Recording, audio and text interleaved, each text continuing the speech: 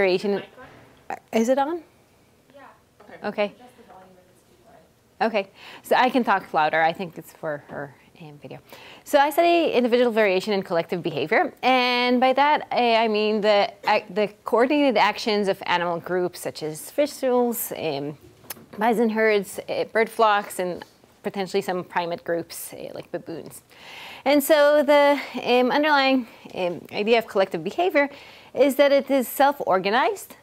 So there is no central control. There is no one individual that tells everyone else what to do.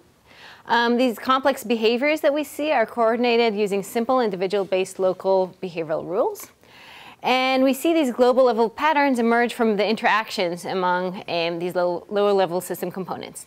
Now, traditional studies of fish schools and how they coordinate their movements and so on treat all the individuals in the group as pretty much the same. They give them all the same behavioral rules and then run their simulations and look at what they do.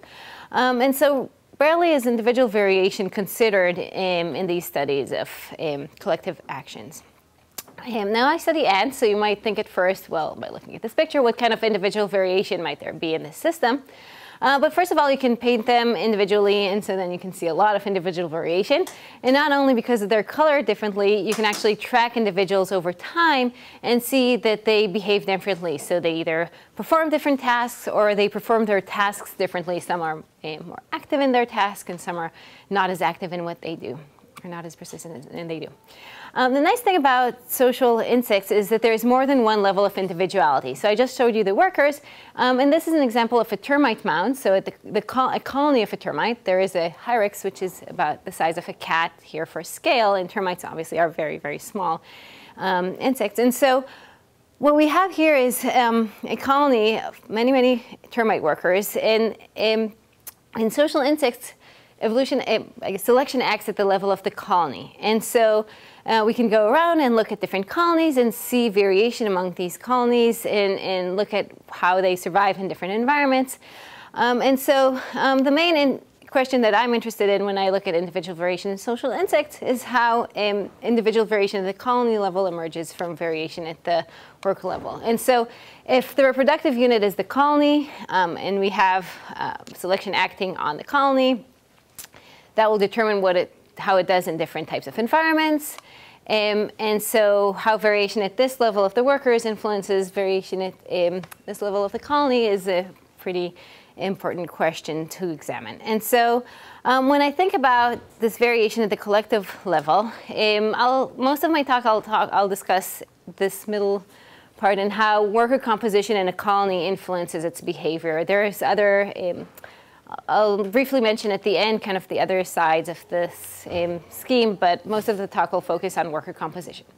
And so when we think about worker composition, let's say we go to the field and we look at two colonies. We have the blue colony and the red colony. And the blue colony let's say we give them some food, and the blue colony is much slower at finding this new food than the red colony. And so we can come up with different hypotheses of why we observe this difference between these colonies. So the first one is that the mean behavior of the individuals that comprise these groups are different. So for example, the exploratory behavior of the blue colony is much lower overall than that of the red colony. An alternative hypothesis that's not mutually exclusive is that there is a difference in the distribution of behaviors of workers. So in this example, the mean is the same, but the red colony has a few individuals out here that are very fast. And so then when we look at the colony behavior, we see this colony as being faster and finding the food faster than the blue colony. And then the third hypothesis is that maybe there is no difference between the composition of the red colony and the blue colony, but something about the environment is different. So for example, maybe the blue colony is under a tree and the red colony is out in the open, and so the sun reaches it faster and ants warm up sooner, and so they just are active sooner than the blue colony, and that's why they find the food source faster.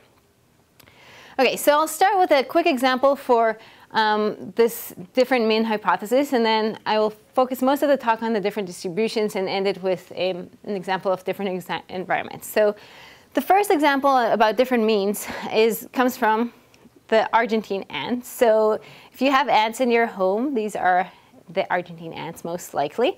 So these are invasive species that come from Argentina, and they've been expanding their range in California, actually throughout the world. And the way they expand is through the dispersal and establishment of propagules, which are a group of workers with one or more queens.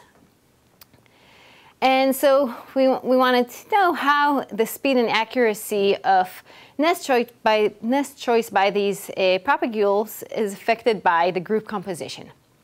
This work was done by an undergrad at UCSD.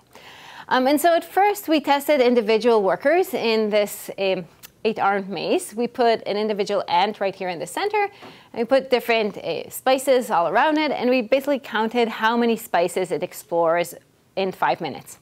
And we found that there is great variation in how many of these spices individuals explore. And so you can see they explore somewhere from 0 to 4 spices. And this behavior is repeatable. So we could test the same individual day after day, and it fell pretty much in the same bin over a week.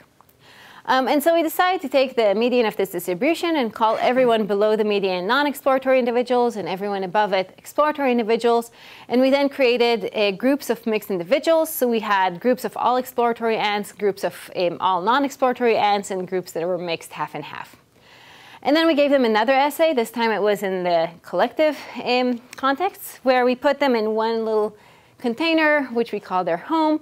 And it was connected with a T-maze to 2 other containers that had dirt in them, just like the first one, but one was covered and one was uncovered. Ants usually preferred the covered nests. And we slowly flooded their home. And it sounds evil, but these ants are actually used to it because they live in the floodplains of Argentina. So they're actually used to their homes being flooded, and then they emerge and go and look for a new home. And so we looked at how, in each of these different types of groups, how quickly they explore this environment and whether they were able to select the covered versus uncovered depending on which group they belong to.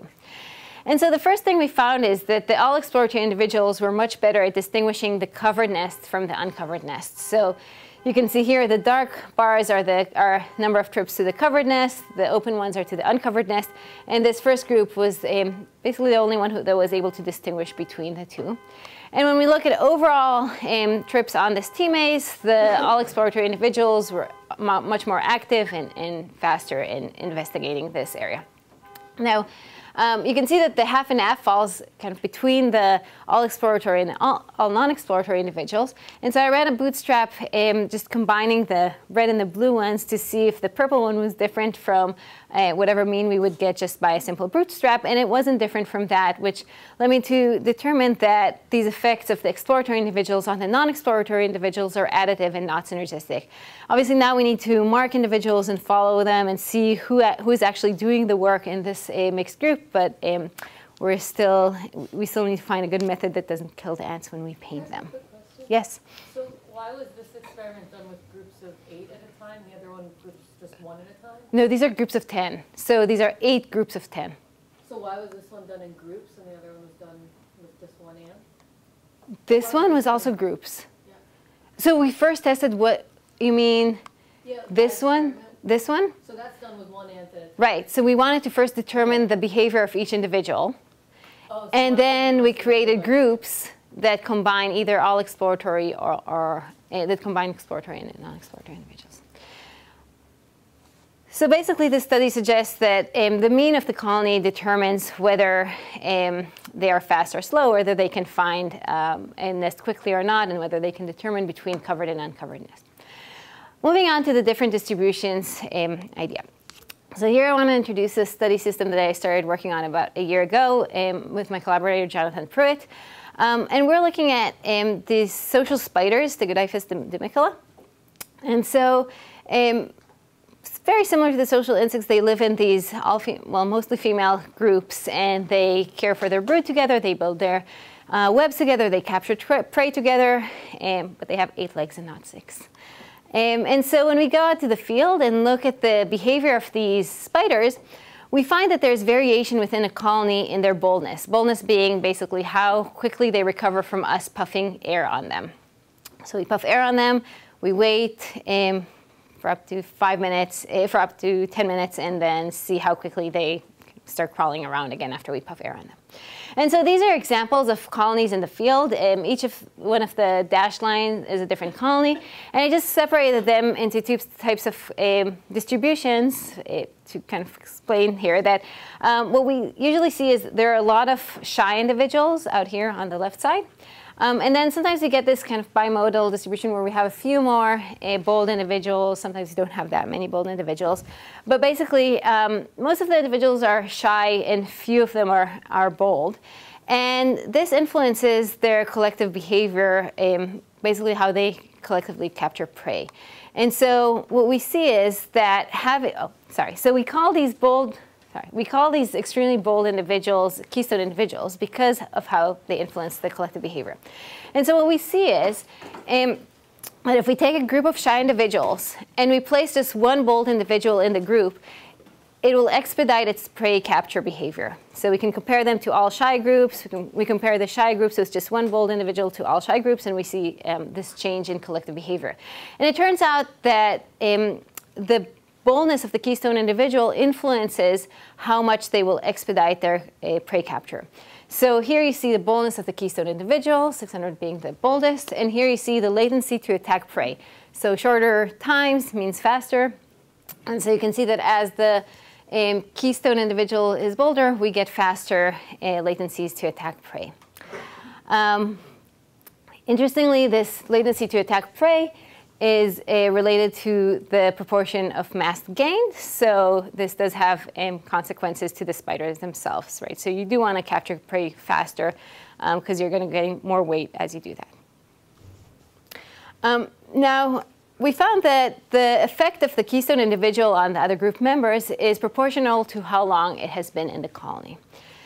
And so what we did is we took groups of all shy individuals, added just one keystone individual, and we added the keystone individual at different times before day 0 here. So some groups had the keystone individual for 20 days, some groups had the keystone individual for 10 days, and some groups had the keystone individual for 5 days. And then we went and removed the keystone individual and looked at the relationship that I just showed you between the boldness of the keystone individual and the latency to capture prey, to attack prey.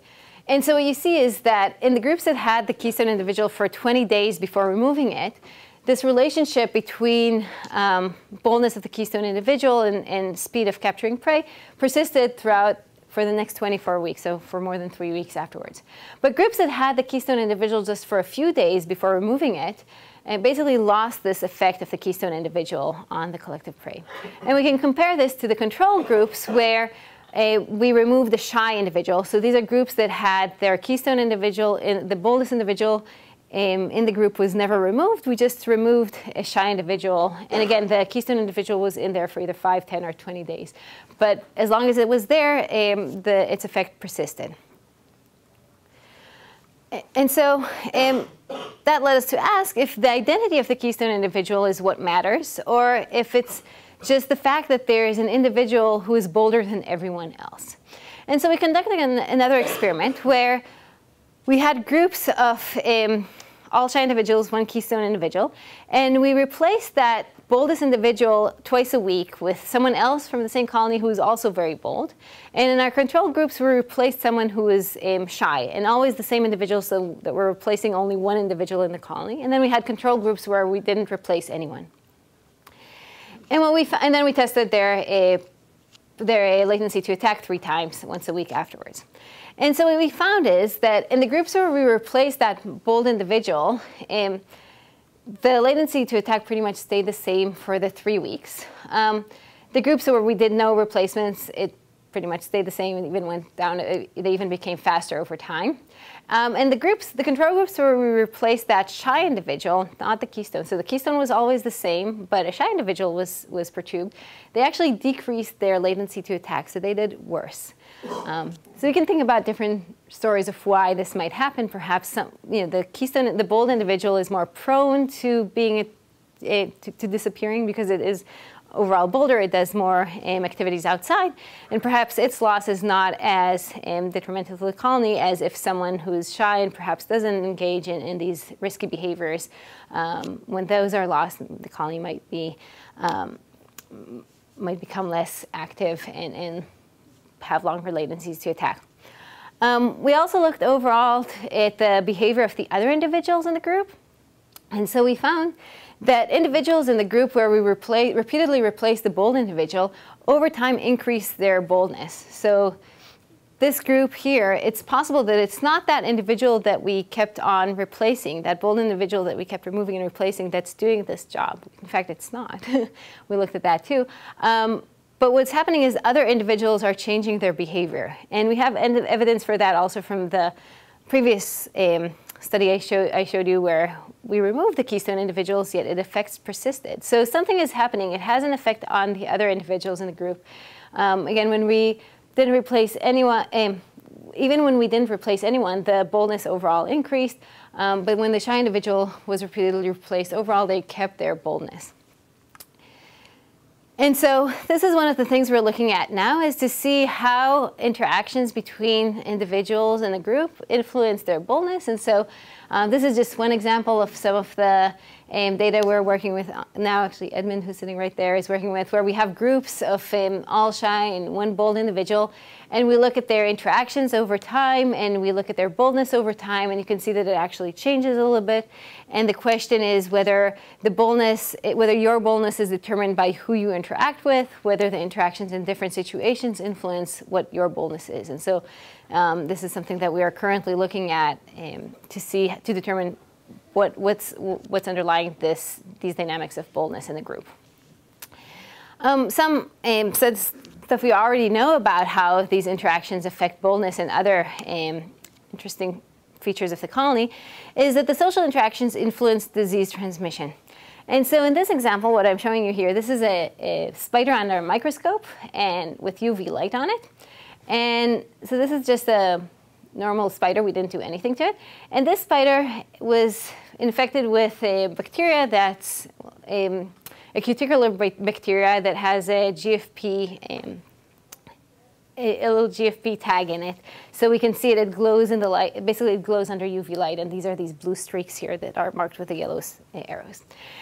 And so we can basically mark the bacteria on the cuticle of the spiders and put spiders of different behaviors with one another and examine the transmission of these bacteria from one spider to another. And so in this study, what we found was that if we put spiders of very different boldness, they're less likely to transmit the bacteria than when we put spiders of very similar boldness. So if we put a very bold and a very bold spider together, these bacteria are more likely to transmit from one another. But if we put a very bold with a very shy, these bacteria are less likely to transmit. Now, when we go and look at what the groups are doing, these groups of spiders, in this example, we have a social network where each node is a spider and each link is an interaction between spiders while they're resting. And the color of the nodes indicates their boldness. So the bolder they are, the more red they are, and the whiter they are, the less bold they are. And looking at a lot of these networks, we found that spiders tend to disassort according to their boldness. So they tend to sit next to individuals who are different from their own boldness. And so this potentially could be a type of kind of social immunity, a behavioral immunity, where you want to be next to others that are less similar to you, and which we were able to find that we are less likely to get bacteria from them. We followed this study up with looking at groups of different compositions. So how does the group composition influence disease transmission? And so we had groups of all shy individuals, 10% bold individuals, and 40% bold individuals. And we infected either a shy individual, so that's the shy index case, or the boldest individual, so the keystone individual. And we infected them with the bacteria. And we looked at how many other individuals, what proportion of the colony was exposed. So basically, what proportion of the colony became infected with these tagged bacteria.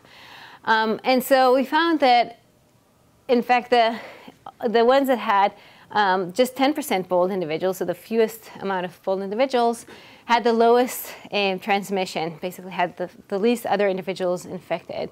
But the all shy and the 40% bold were more highly infected than these ones. Interestingly, there was no difference whether it was the keystone or just a random shy individual that were infected. So there was no difference between each of these pairs. And so that was an interesting idea. But it is nice to see that the ones that had the kind of a more skewed distribution of boldness were also the least able to transmit. So we already have two evidence that having a keystone individual is good. It's good in the context of capturing prey, and it's apparently doesn't causes it's also good in the context of disease transmission. And so these are just a proportion of colonies that exhibited any contact with the index case, so just trying to find out what is the mechanism here. And so even though these 10% bold individuals were less infected than the others, the 40% bold individuals actually had fewer interactions with that infected individual. And so something else might be going on. The transmission might be secondary here. But having a leader might cause errors. For example, if the leader is misinformed. This is a benign example from ants. There are others that you can think of in real life. And so we look at what happens if the keystone individual has the wrong information. So what we did was we taught the keystone individual, so the bold individual in the group, to associate a certain vibratory stimulus with prey. So spiders cue in on vibrations on their web, and we can give them different vibratory stimuli, basically shake at different rates. And we can associate prey with a certain vibratory stimulus. And if we reinforce this association to a spider, it actually learns that it feels this same vibratory response, and it should go and attack. And so what we did here, we either taught this association to a keystone individual or to just a generic random shy individual. And then in the control groups, nobody knew this association. So these are examples. So the red lines are examples of groups in which just a shy individual was taught this association. The pink ones are groups in which the keystone individuals was taught this association, and the gray ones are groups in which nobody was taught this association. And then we gave them the same vibratory stimulus over time. We gave it to them 12 times.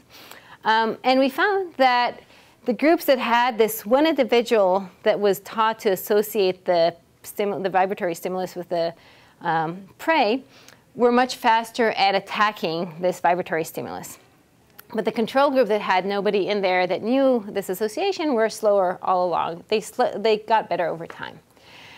Now we then had the same setup where one individual knew something, knew this association between prey and a vibratory stimulus. And we now gave the colonies a different stimulus, something completely different that nobody has ever seen. But they had an individual that knew to associate another vibratory stimulus with prey. And so in the control groups where no one knew this association, again, they got better over time. When the shy individual had this association between a certain vibratory stimulus different from what we gave them in the collective setting and prey, they also did just as well as the control groups. But when a group had a keystone individual that knew the association between a different vibratory stimulus and prey, they really didn't respond to this new vibratory stimulus. It took them a really long time. And in fact, what happened here is we just removed, between the 10th trial and the 11th trial, we removed that keystone individual that knew this bad information, this information that they weren't receiving. And so having a keystone individual that is associating a certain vibratory stimulus with prey but not another could actually harm the colony, especially if they're exposed to many types of prey that will vibrate in different ways. And we term this the Achilles heel hypothesis. So just to give you an idea of where this work is going on forward to, so we're looking now at trade-offs of having a keystone individuals in different environments. So potentially certain environments that have more prey and more disease could have certain compositions, whereas places that don't have as much prey and potentially don't have as much disease might have different compositions, or the influence of the keystone on these societies might be different in these different areas. We actually have some preliminary data that is supporting that. I mentioned the idea that we're looking at how interactions influence boldness transmission. We're going to start looking at gene expression and how that, if there's any differences in and gene expression between bold and shy individuals, if interactions influence this gene expression, and then continue our work on disease dynamics and look at expression of immune genes, so kind of getting under the skin to see how all this influences the collective level. So staying for a little bit longer in this different distribution hypotheses, I'm going to go back to things you might remember now from my talk a few years ago, but it leads nicely to the different environments hypothesis. So I'm going to go through them briefly. I'm going to go to go back to social insects, so leaving the spiders aside, and specifically focusing on the foraging regulation of harvester ants.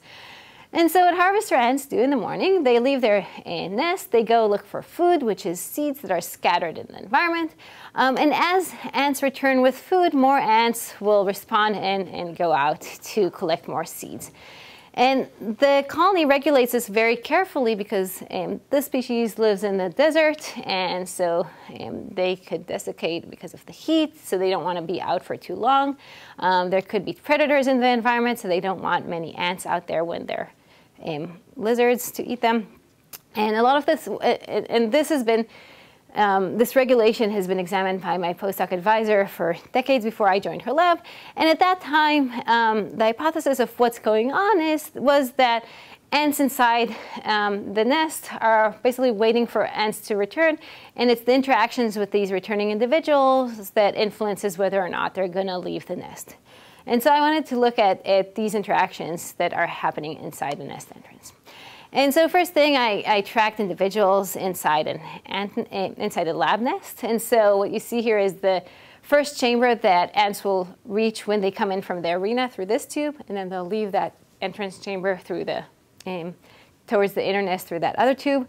And if you run this for just 5 minutes, you get these works of modern art created by ants. And so we have here are trajectories of ants walking in and out of that tube. You see some trajectories going through that tube. This is an ant that really didn't move much the whole time, and so on. And from this, we can then construct, oh, sorry, just to orient you, this is going to the arena and that to the inner nest. And so from this, we can construct the interaction networks of the ants. And I wanted to examine two hypotheses because the idea was that these interactions will influence how quickly information spreads in the colony about a new food resource. And so the two kind of predominant hypotheses in the literature are that the interaction distribution among ants can be uniformly distributed. So if we have, for example, a good example is transportation networks. So a road transportation network has a pretty much uniform distribution where most cities have pretty much the similar number of big roads that arrive to them, come and go.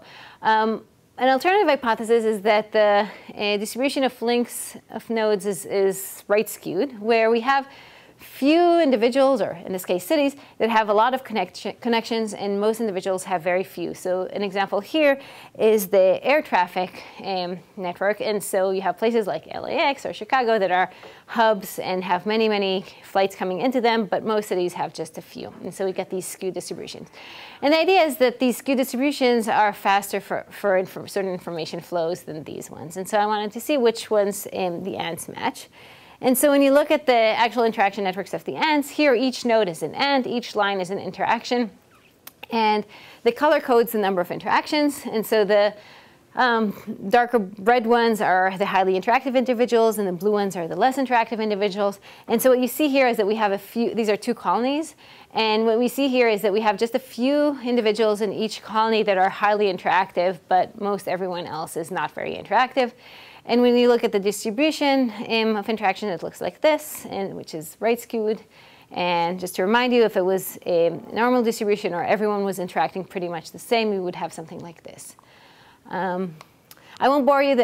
We ran a little model that looks at different interaction patterns, and I won't bore you with the details, but basically it showed that these skewed networks are indeed faster at transmitting information among colonies, within a colony. It turns out that these interaction hubs are persistent. So I went and tagged ants and looked at them over time, and found that some individuals are persistently more interactive than the others. And then I ran some simulations to look at how this persistent behavior influences a network structure. And so it turns out that the environment in which the ants are actually influences how their persistent behavior determines the network structure. And so what I mean by this is, if ants are very persistent in how many individuals they interact with, and they're in a confined environment, this persistence is going to lead to these very skewed interaction networks. But if we have the same persistence level, so some individuals are very persistent in how many others they will interact with and be very interactive and hubby, and we remove basically the boundaries of the nest, so we kind of let them roam outside with no boundaries to kind of bring them back together, the effect of persistence on network structure basically disappears. So it doesn't matter if you have persistent ants or you don't have persistent ants, you're going to always get the same distribution of interactions, which I found was really, it's kind of surprising when I ran these simulations. Sorry, I have some animations to show this. So when you put them inside, you get these skewed networks, and when you put them outside, you get these uniform networks. And so one could make up a story that outside you don't want one individual to be very important, because if a lizard comes and eats it, you're going to lose that hub of information flow, whereas inside they're more protected, and potentially the likelihood of losing one of these red interactive individuals is lower. But this basically leads me to the idea that environment can influence how colonies behave, and why certain colonies behave in certain ways and others in other ways. So the first thing I'll show you is, so this is a little scheme experimental scheme I came up with to look at interactions in the field. And so what you're seeing here is, this used to be the opening of the nest. And these are tunnels that lead into a deeper chamber. And what you see here is what we call the entrance chamber.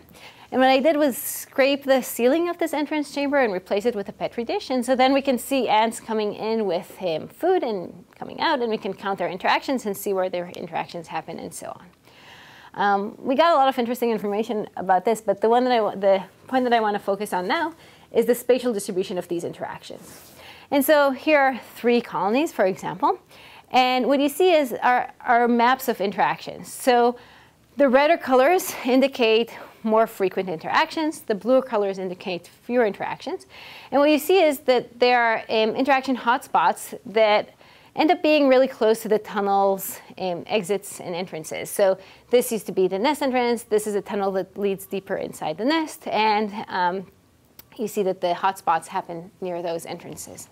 And we see the same pattern in the lab. So again, this is that same nest chamber I showed you in the beginning. And those squares indicate where the opening of the tunnels are. And it turns out that the longer the ant spends in one of these interaction hotspots, the more interactive it is. So I asked if nest architecture can affect the collective behavior of a colony. And so the idea was that we have different colonies with different nest structures. Nest structure influences where interactions happen. This affects how much interactions each individual has, which could influence their interaction network, which could influence how they forage. And so to look at the influence of nest architecture on collective behavior, I turned to this harvester, the true harvester ant here in California. And so the nice thing about this ant is that it has this very interesting collective behavior where it relocates from one nest to another. And so here, this colony is relocating from a nest over here to a nest about 30 meters down over there by the door. And so you see ants carrying the larvae and pupae, and you see the winged individuals that are about to fly off on their mating flight. And so basically what you see in the field is something like this. You go to the field and there's a Swiss cheese of nests. And some of these nests will be active and will have ants at them. And then you come back after a couple of days and one of these nests is no longer active, but a nest not far from there is active. And so you can infer that that colony moved. And this can happen in many places. And sometimes you're lucky and you actually get to see the move. And so the nice thing about this scheme is that it allows us to look at the behavior of an ant colony in one site, and then look at the behavior of the same colony at a different nest site. And so that's what I did. I asked if colonies change their behavior when they move among nest sites. I looked at two different behaviors. First was responsiveness, so how quickly they come to food, piece of apple here, or how quickly they retreat from a fierce predator, which was me blowing air on them. And another one, which was this was more colony level behavior, and one that was a more individual based behavior, which was just speed, so how quickly they moved a seed towards the nest, and how quickly did they remove a debris from the entrance chamber, in this case a toothpick. And I found, the first thing I found was that nest site affected the colony responsiveness. So colonies differed more among than within a nest in their responsiveness. So I repeatedly looked at colonies at the same nest multiple times, and then the same nest, a different nest multiple times, and I was able to compare within and between differences. And the among nests were more different than within a nest.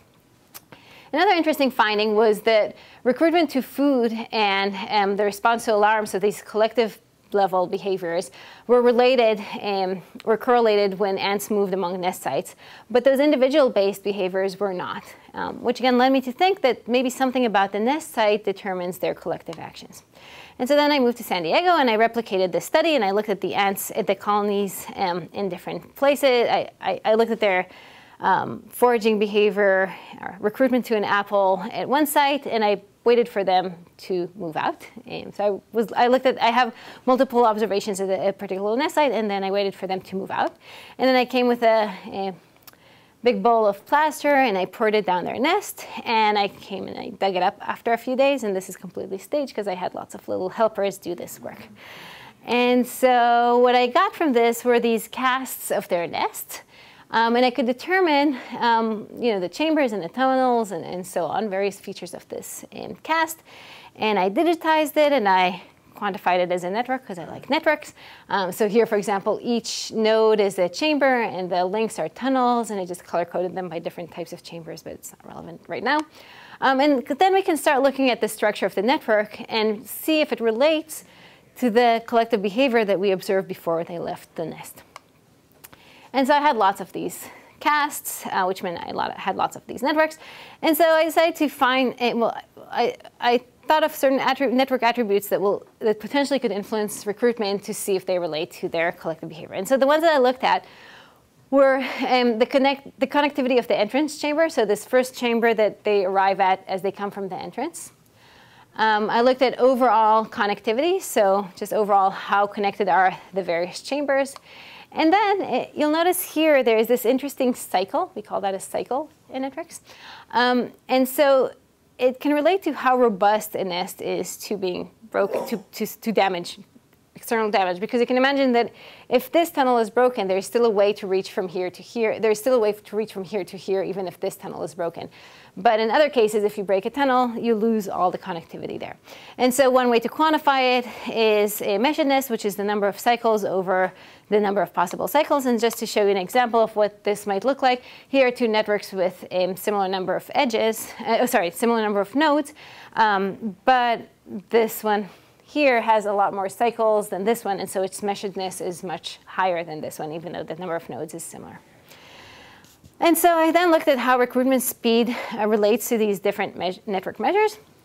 And I found that recruitment speed increases with chamber connectivity, with the entrance chamber connectivity. So the more connected this first chamber they arrive to other chambers, the faster they are to recruiting to food. Overall connectivity also positively related with recruitment to food. And finally, this measure of nest robustness and connectivity robustness also related positively with speed to recruitment to food. Interestingly, there was no relationship between the volume of the chambers and the speed of recruitment, which suggests that it's not just the number of ants that a nest can hold, but how it is arranged that influences the recruitment to food. And so I found that architecture influences collective behavior. I don't have a mechanism of how, but obviously what I think is happening is that somehow the architecture is influencing the interactions. And so now we're looking at different structures and modifying the number of connections we have. We can block different tunnels and look at the behaviors of the ants inside. And so we have lots of these that we're currently analyzing. So next time I give a talk at Beck, I can tell you all about this. But another piece of interesting feature work that I want to end with is linking it to human behavior. I figured this is a good crowd to chat with about this. And so at a conference a couple years ago, I met Steve and Guy, and we were chatting about, I was telling him about this architecture finding because I had just found it and I was very excited about it. And Steve pointed me to this study about, from Michigan University, about how proximity and network structure of offices influences scientific collaboration. So basically collective behavior of humans, scientists in this case. And so what they did there is they took two buildings that are occupied by the same department, and they quantified the paths of different people in this building. So this is person one's office, this is the lab, the restroom, the staircase, elevator, and so on, and the same for person two. And they basically quantified the amount of path overlap between these individuals, and they created these networks. And so they were able to compare networks in one building to another building, and they found that the buildings that facilitate more interactions and more connected networks also facilitated more collaborative papers and more collaborative successful grants. And so this is something that's becoming more, social scientists are interested in this question, clearly. And so we thought we would join forces between the biologists and the social scientists and see if we can learn from each other some things. And so this October, we put together a workshop that was comprised by architects, social scientists, and biologists. We were exactly third. So these are the people there. And we looked at the effect, we talked for 2 days about the effects of architecture on collective behavior from social insects to humans. And we're now working on putting together some manuscripts, hopefully, about some of our conversations there. And so just to give you an idea of what the conversation, when you put an architect, a biologist, and a social scientist in one room, what some of the conversations end up being about. So one was, obviously, if we can identify general principles that impact the collective behavior of both humans and animal systems. I guess there were some physicists in there. We thought about harnessing and mimicking animal builders for human structures. People have been thinking about that for a while, but kind of thinking about more ways to do that. The idea of emotions came up, so something that the biologists didn't necessarily think about, but the architects and the social scientists definitely raised that is something that's considered by architects for human structures. And so how did those impact the interactions between architecture and collective behaviors at all levels? And then what are some of the effects of architecture on information flow and processing? And along the same lines, how the built environment influences health behaviors and disease transmission. So kind of transmission, how architecture influences transmissions of various things. How do we quantify these effects? Finding tools that both people who study humans and people who study biological systems can work with. And I guess how does the legibility and illegibility of built environments influence collective outcomes? And then the last one was how do we actually translate this to, can we even implement architectural designs that we think about in biological systems to facilitate collective outcomes in humans? And so basically in this talk I showed you that there are different ways that worker composition can influence collective behavior. Obviously we can think about what are the mechanisms that underlie individual variation among the workers in the first place. So there could be things like that happen during the development. Perhaps some individuals are raised in different conditions than others. I mentioned gene expression. This is something that we're starting to look at in the spiders and the Argentine ants a little bit too. Chemistry is a big thing in social insects. So we can look at how ants interact with the chemicals. These are beads that are coated with the cuticular hydrocarbons of other ants.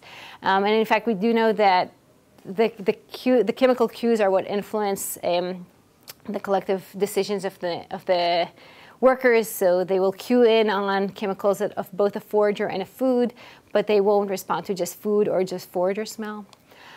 We can then go to the other side and ask what are some things at the population level that might influence these dynamics. I mentioned a little bit about that in the spider system. Perhaps different environments require different compositions. In the harvester ant species, we now have information from 2 sites in California, and it turns out that they actually do behave differently. These populations behave differently. This is from San Diego. This is from up near Stanford in 2010, and this is up near Stanford in 1994. And we see that what I'm showing you here is the number of relocations that these ants have, and they relocate a lot more in the south. And so again, we have different situations. We think this has to do with competition and resources. So that could influence, obviously, the way different colonies behave. And finally, obviously, different species have different needs, even if they do have similar ecological niches, we still have different behaviors and different species, which could influence how these differences we see in individual variation and collective behavior. And so by looking at different species and different modeling techniques and network analysis and various image analysis, my lab looks at individual variation and collective behavior. And with that, I'd like to thank all my collaborators and funding and locations that allowed me to study these things, and take questions.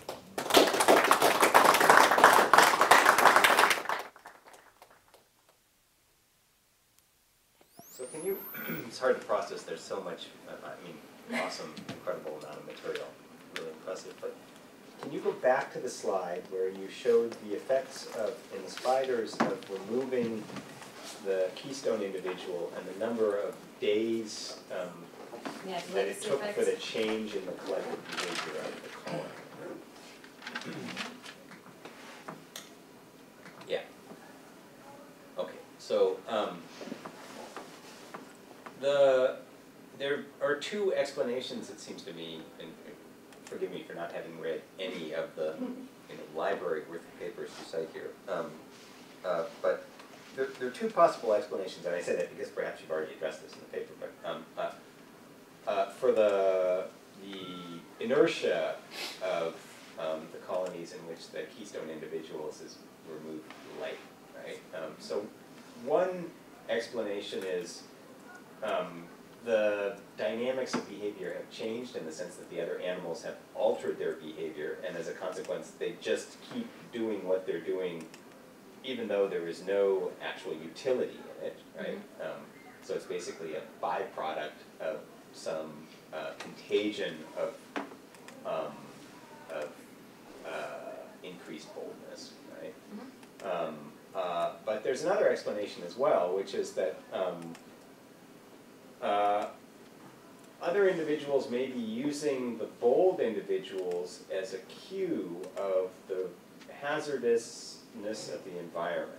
So if I have a bold individual in my colony and that individual persists for quite a long time and continues to be bold, then that's a good indication to me that the world is pretty safe, right? Because I got this risk-taking, crazy guy who goes out there and gives the middle finger to the predators of the world and comes back each time, okay? So that tells me, I live in a pretty safe place. But stuff still happens because there are random events in the world, and so eventually that individual stops coming home. But I'm convinced now that the world is pretty safe, and so as a consequence of that, I continue following a pattern of behavior that is functional in light of the cue that I've received from that individual prior to her departure, right? It seems like one way of testing between those possibilities, and this, trying to put a little twist here, gets to your point about emotions at the very end, right, would be, you would expect there to be an interaction with cues of predation. So if I present, I don't know, the scent of a predator or something, I don't know what the spiders are sensitive to, but if I present the scent of a predator in the environment, okay, and I have a bold individual in my colony, and she goes out and boom, she's gone, okay, that's a good indication that, that it really pays to be shy in this world. But if there's a scent of the predator in the environment and the bold individual keeps going out and coming back and going out and coming back, then now I'm going to discount the cue of the scent, right? So that potentially gives me a way of leveraging between, or differentiating between the sort of byproduct inertia explanation, which is not functional at all, right? And using others' behavior as a cue. And I mentioned the twist with emotion because conceivably, disease transmission and predation are, two principal problems. And they're analogs, not homologs, despite what some of my colleagues in the discussed world might argue, that animal hygiene behavior and disease avoidance is discussed. I think that's totally wrong. I think it's an analogous trait, not a homologous one. But it's reasonable to think that there's some motivational system underlying their response to those cues. Right? So if you frighten animals with predation cues, or you disgust animals, those are in scare quotes, because certainly the disgust case is not homologous, you are, in a sense, you're altering the informational environment, you're altering their motivational incentives. There's every reason to think you're altering their inner states, and therefore there's something like an emotion going on there. It's not that that is totally beyond the realm of what you can investigate with the model animals if you're using them. Yeah. These are fantastic points. So in the future talk, I'll have a few slides about responsive predation, because we actually do have some information about that now. So first of all, in the misinformation study, the next one I showed, where we coupled cues with food, we did the same with predators. Okay. And we see the same pattern. So when a keystone individual has misinformation about predators, the colony actually does continue to respond to them. When the keystone individual has misinformation about a predator, yeah, the colony continues to respond to it, even though it's really detrimental not to know which cue to connect with the predator. But when there was a shy individual who made that association, they did. So that kind of goes a little bit to your question about motivation. But something that we're just working, actually, the manuscript is in my inbox right now, waiting to go to finish some final edits on, is looking at what happens when we give them a scent of a predator. And we are finding that this association, exactly this correlation between keystone boldness and number of attacks, disappears when they have this predation cue. And so it seems like when they do sense a predator in the environment, all of a sudden having a bold individual there is masked by this really dangerous cue. And so that can really mask what the keystone does. So potentially it changes what the keystone does, potentially changes how other individuals interact. But yeah, so it's something, and it's a great idea that we're pursuing now, and hopefully I'll have a better answer in the future. But I agree that there are these two alternative hypotheses. I guess one that kind of does support the idea that there is some inertia going on is that when we look at how many of these prey attacks the boldest individual, so the keystone individual, actually participates in, specifically in this study and other studies, like the keystone replacement study that we looked at, they stop participating in prey captures after 3 days. So if we look at the proportion of attacks that the keystone individual participated in, it's really, really high for these first 2 trials, and then it drops to close to 10% or even lower than 10% for the remainder. Which does suggest that someone has to do these attacks. It's the controller will expert, obviously, because they're the only ones that have the keystone there. So, but basically, so the keystone individual will participate in attacks for up to 3 days after we start these essays, and then other individuals will be the ones that are dominating the actual prey attacks. And we saw the same thing happen when we repeatedly replaced the keystone individual. And when the groups where the keystone individual was persistent and we didn't replace it again, we saw that same drop after that first week. So first week it participated in a lot, and then it dropped off. But in groups when we repeatedly replaced the keystone individual, it always stayed very high. So they were kind of always reduced to this, I guess, kind of the early succession of a group where we're just starting to learn who's there. So that does support a little bit the idea that there is some changes that are happening to other individuals, and that the keystone did have some influence. But then there are other individuals that become bold, as we see in the long-term kind of data that we take on boldness. And so, they could be pursuing someone else who is bold. So it's a good idea. We'll work on it. I have a couple of follow-ups, but wait my turn. First of all, thank you for such an interesting talk and for sharing so many different studies. You must be 150 years old to have done all this. So I thought one thing you mentioned at the beginning that was just really piqued my interest. You mentioned that the reproductive unit in social insects is the colony, and so selection acts on the colony. And I was wondering if you could sort of go back to that idea and just expand a little bit on it and what that means for this work that you're doing on individualism, how selection responds to individual differences. Yeah, so that's exactly the point of this all. So in social insects, the only individual that actually produces eggs is the queen. The workers are sterile. And so they don't produce more eggs, it's the queen that produces more eggs, and these eggs will either be workers or new queens that will then go off and do the mating flight and create a new colony. So on one hand, what each individual worker does doesn't really influence its direct fitness, but it does influence whether or not the queen is going to be able to produce more queens and therefore more colonies. So that's why I was saying that the selection acts at the colony level, because That's where the reproduction happens. But, as I said, what the worker does will influence whether or not its mom will be able to produce more queens and more drones, and whether the colony will have food, whether there will be more workers to bring in more food. And so there's actually a relationship. So the postdoc advisor looked at the reproductive success of colonies and how many colonies they're able to put out in the field. And so it turns out that how carefully they regulate their foraging behavior influences how many other colonies they can produce. But how carefully they regulate their foraging behavior obviously is determined by what the individual workers are doing. So they're very tightly linked, and you can look at it from both directions, but in the end they're a continuum. So it's a special system in which this happens. I don't know if it happens. I don't think it happens in many fragments. Although there is the idea, the idea of paired group selection is not. In these spiders, for example, all the individuals can reproduce, so they can all lay eggs, but they take care of them collectively, and they're very inbred, and so they're all very highly related to one another. So whether the group succeeds, it does determine how each individual in that group succeeds. So it goes back to this idea of kind of within and between group variation, and which effect is stronger and which one which one the environment's influences more. Yeah. I'm wondering about the density of colonies in the environment, and how, in terms of, if there is this sort of transfer of information, whether having colonies that are more sort of clumped, close together to one another, whether you know anything about, like, if you can see what members of another colony are doing, if that somehow influences where their foraging patterns or anything like that, or if it all seems to be intra-colony.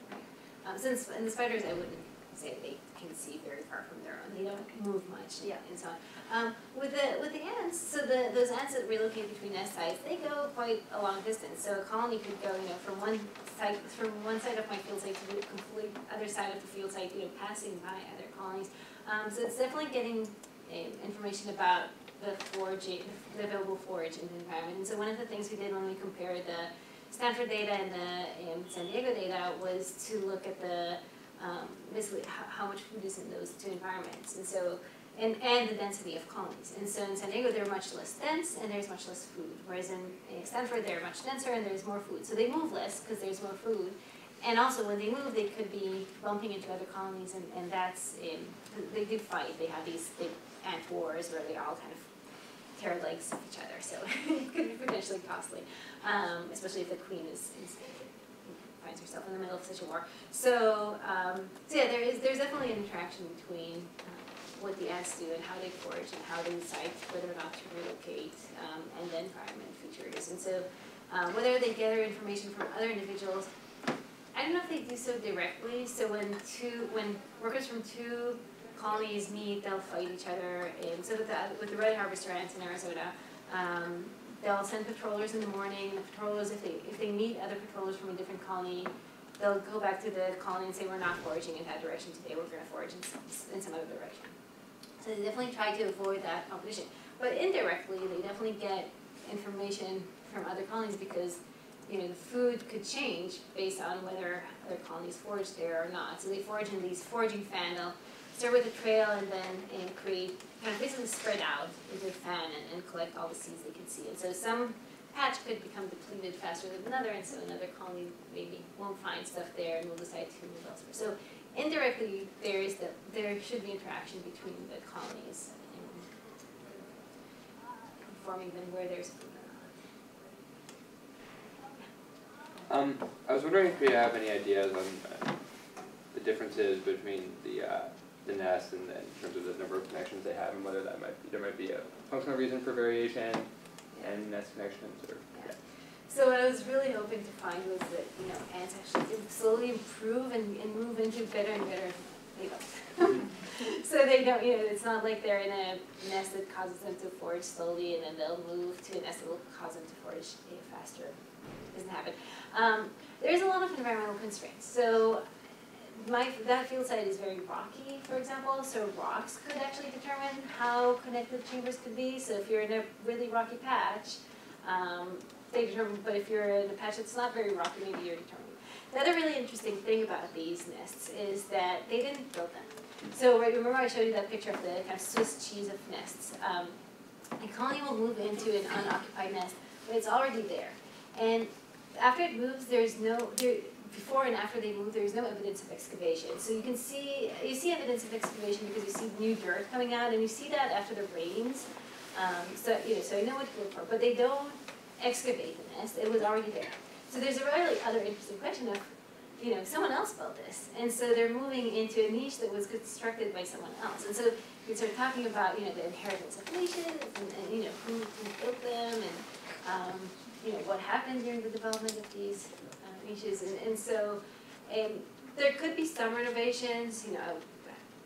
I wouldn't say that, they might be renovating the connectivity of the tunnels and so on. That would be simple enough, but. They definitely don't excavate them. It definitely doesn't have to be their own nest. Like I have seen ants move out of one place in a different colony and things like that. Not a lot, but you see those enough to suggest. Yeah, you want to follow up on that? Yeah, so really quickly, so when the ants moved into that area, you'll have several colonies, and they'll all build nests, and then once there's some sort of like saturation of nests in the environment, instead of building new nests, they just move them on the ones that are already there. You're thinking about a much more dense environment. It's actually much more sparse. So there are a lot more nests than colonies. So nest is the structure, and colony is the organism. So there's a lot more. So for in the San Diego site, probably at least I'd say 5 to 10 nests for each colony. Wow.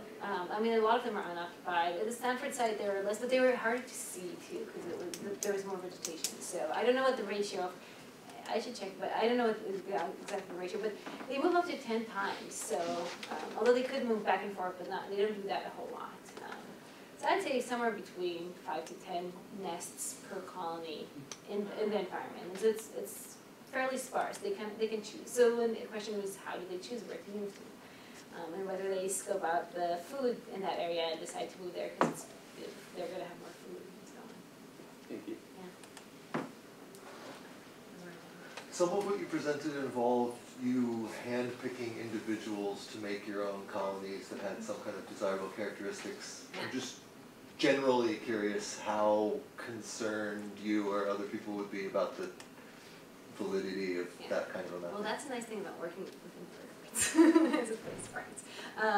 But yeah, so we can do these manipulations, and we've done them enough times and gotten consistent data. So the thing we're always very careful about is that when we find colonies in the field, they could be up to 200, 300 individuals. And the groups that we create for our experiments are 10 to 30 individuals, which we also find in the field. We find groups of 10 to 30.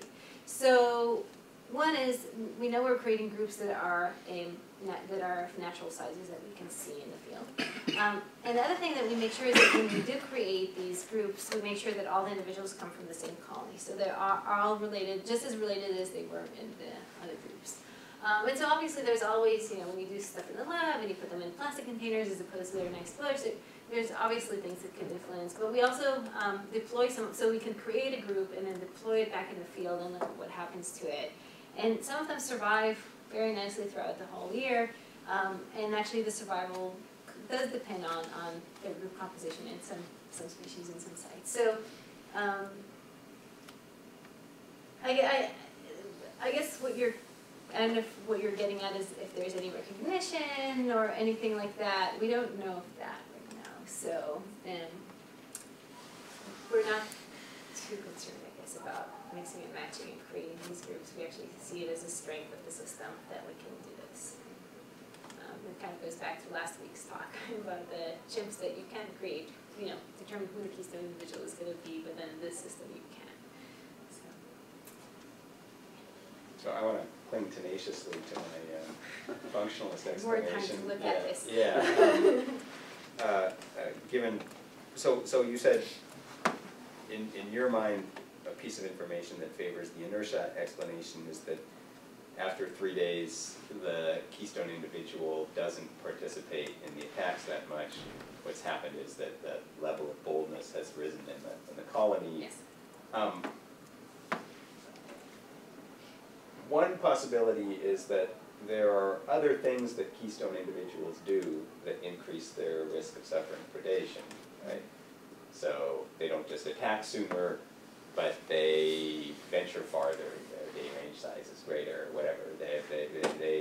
They're more likely to be out when predators are active, whatever it is. Okay, there are a bunch of, so assuming that there is temperament in these creatures and assuming the temperament is stable, if I'm a shy individual in the colony and I observe for 3 days an individual who is quick to attack, and I infer from that, not assuming that any of this goes on, but that functionally it could be the equivalent, I infer that this is an individual who is, risk prone. And that individual sticks around in my colony for quite a while, and then you remove that individual, I am less likely to infer that that individual has suffered predation than if you remove that individual after a shorter period of time. That is independent of whether our collective boldness changes after 3 days such that the risk-prone individual isn't actually quick to attack anymore, because if call that individual sensation seeking, right? There's no thrill for her if everybody, after 3 days, everybody is jumping on the bandwagon and being quick to attack. Well, it's no longer a reward for me to be quick to attack. And so I scale back my quickness to attack, but I still wander around a lot. I explore new territory. I'm out after dark or after sunrise or whatever it is, okay. I still, therefore, my presence still constitutes a useful cue to my nestmates as to whether the world is safe or dangerous. So is any of that ecologically feasible, or is that just no? So I guess the one thing that I don't understand completely why your argument would work is, why would it be that if it stays there longer, it's less likely to be preyed on than if it stayed there for less time? I mean, predation is not necessarily something uniform throughout time, right? That assumes that predation is uniform. Yeah, well, it assumes that the sampling window is somehow related to the predation risk within an individual's lifetime, okay? So predation risk might vary all over the place, but if for the, what matters is the reproductive span of the individual or something like that, and that if I sample for 12 days, right, then that gives me a pretty good window of the, 2 months that are in fact my total reproductive span or something like that. I'm making this up, I have no idea what these creatures are, right? So they live for a whole year, and basically they mature after 6 or 7 months, and then they reproduce, and then they raise their young, and there's some overlap, and the older generation dies, and the new one persists in the same. So what matters is what the variability in predation risk is over the course of that year, as opposed, is 12 days a meaningful sample of time for me to gather a picture of what my environment is like, at least for the next month, right? Perhaps for the next month. I guess it would depend on the season itself, and where you are in that season.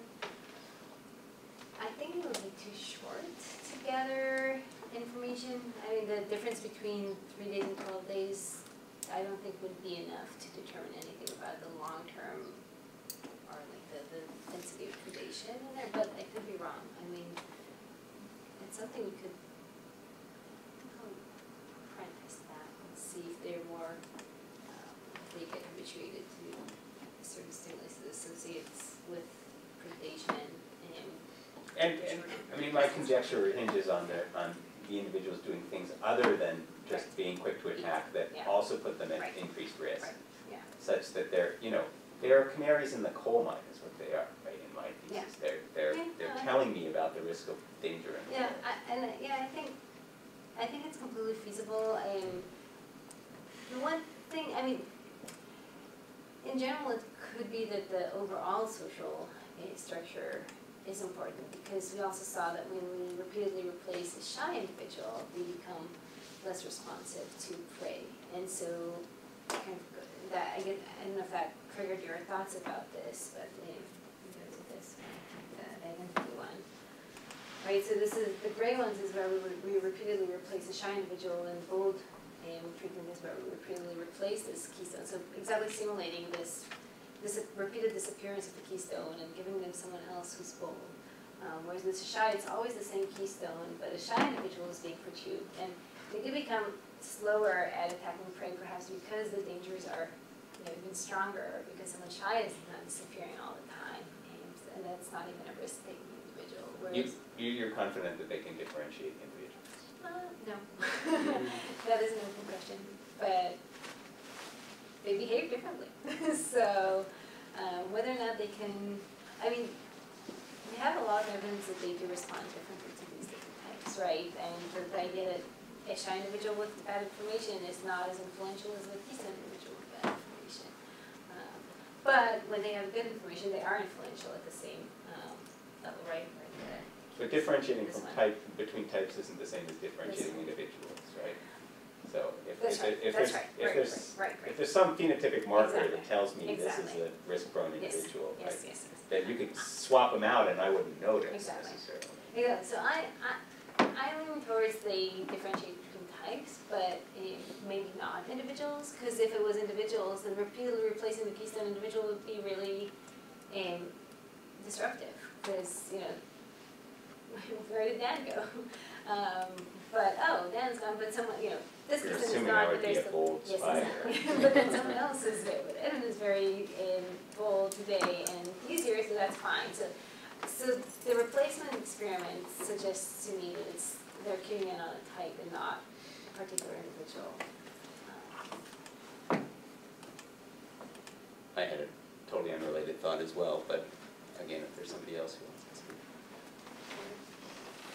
Okay, so you mentioned in the discussion that you misinformed both with regard to rewards and with regard to these predators. Yeah, I don't do that. So in principle, one would expect there to be an asymmetry with regard to the tendency to attend to different types of information between rewards and predators, such that the animal should be more conservative with regard to cues of predation.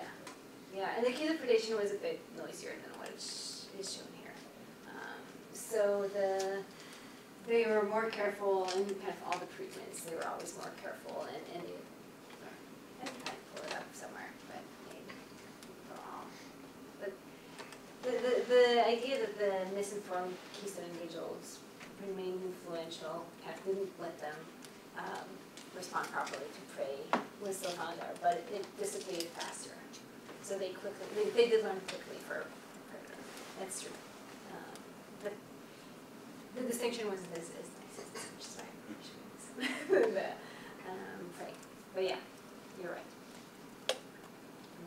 Coupling with prey, with predator had more